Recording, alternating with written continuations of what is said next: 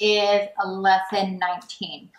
With lesson 19, it should also be fairly quick because we're getting closer to doing the end of the module assessment. And so a lot of the lessons are kind of just to give you that extra support and recognizing things that were kind of taught previously. In lesson 19, what they want you to recognize is, again, being able to skip count by twos and making those doubles. Okay, so we are going to start with the application problem. I'm not going to write it out, show you or anything like that. I will just work through it for you to kind of get you started with this. Okay, so it says eggs come in cartons of 12, okay, or a dozen. So eggs come in cartons of 12. Joanna's mom used one egg. Use pictures, numbers, or words to explain whether the amount left is even or odd. Okay, so I know that they come in a carton of 12. There's my little carton of eggs. Okay, so if Joanna's mom used one, get rid of an egg. Okay, so then I know that 12 minus 1 gives me 11. Okay, so you solved it, but how do you know if it's even or odd? Okay, and there are several different ways that you can explain this. So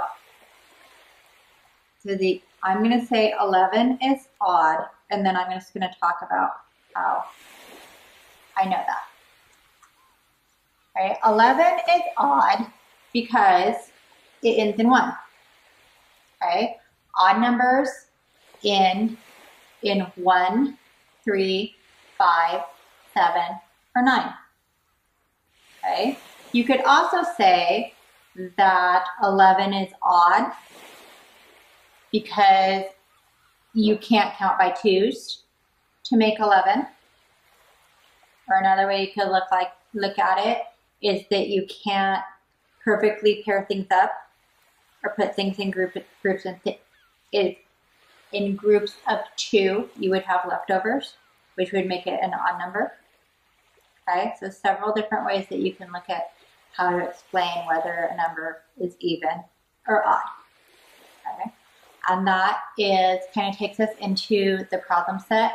I'm not going to do the first page with you. I think the first page is super simple for you guys to do, just to give that refresher, because I mean, counting by twos was something that you guys did in kindergarten, so you guys should all remember how to do that. And that's really all that's happening here, is that you're, number one, you're literally counting by twos. Okay, so you go 2, 4, 6, 8, 10, 12, 14, 16, 18, 20. Did that in kindergarten, right? And then for number 2, I think that's number 2. Yep, number 2, you're just solving, but you're literally making those doubles. Okay, so 1 plus 1 is 2. 2 plus 2 is 4, and so on, all the way down. Okay. Number 3 asks you to explain it.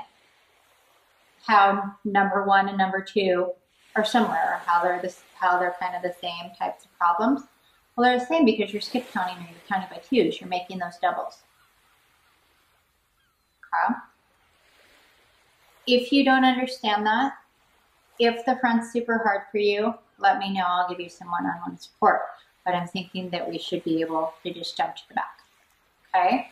So on the back, and the reason I'm doing the back, because the back will help you with your exit ticket. Okay? So on the back, again, for number 3, you're just filling in the missing numbers, but you're still skip counting. Okay? So if we go 20, 22, 24, your missing number would be 26. Okay, then 28, 30, 32, 34, okay, 36, 38, 40, 42, 44, 46, 48, up to 50.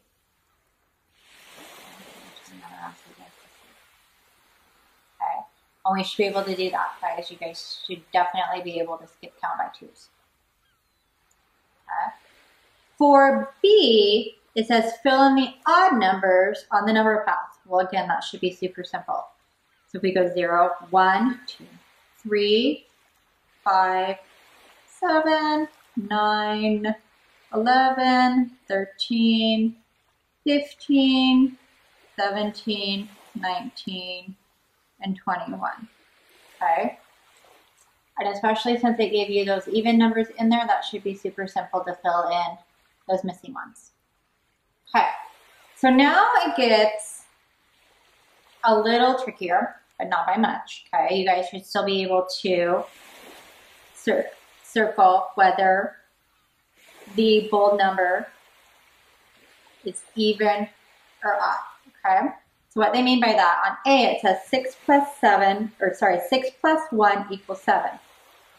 Okay, so what they're saying is that an even plus 1 would give you an odd. Okay, or an even plus an odd gives you an odd. That's your answer. Okay, so then if we go to B, 24 is even, plus 1 gives you 25. 25 would be an odd. Okay, so we know an even plus 1 is going to give you an odd, so that should be easy.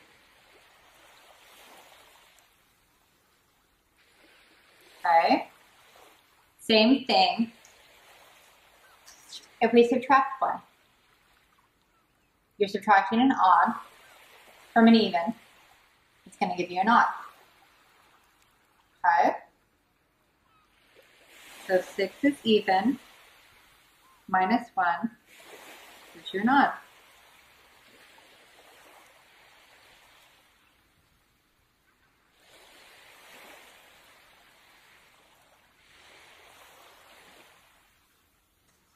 Okay, again, if you have questions on that, don't understand that, let me know.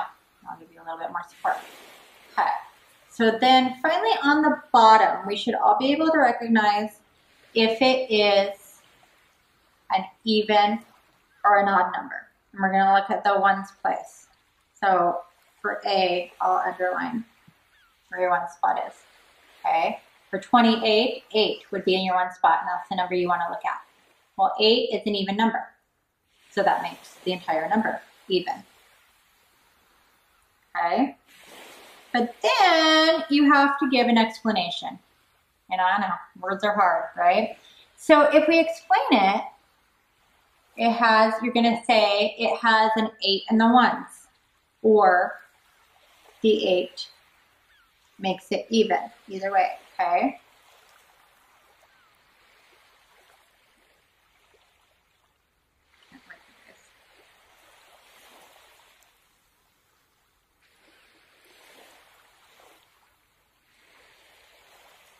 Okay, it has 8 in the ones.